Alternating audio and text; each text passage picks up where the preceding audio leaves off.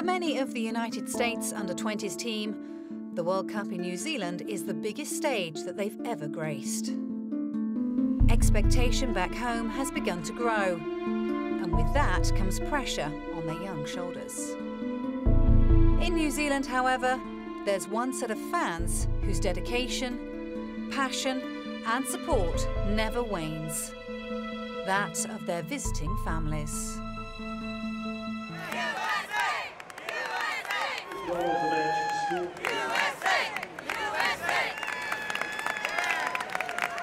Oh my gosh, I am so nervous. He's starting tonight. Paul Arriola.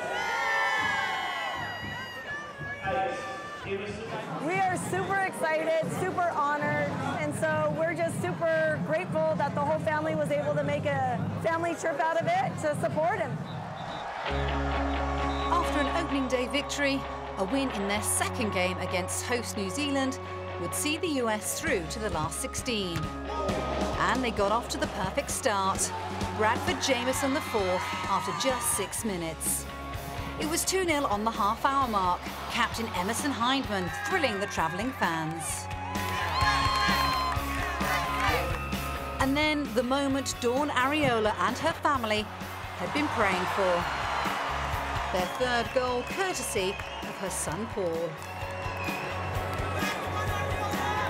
New Zealand didn't seem to have an answer, and Rubio Rubin's 83rd minute goal capped off a great night.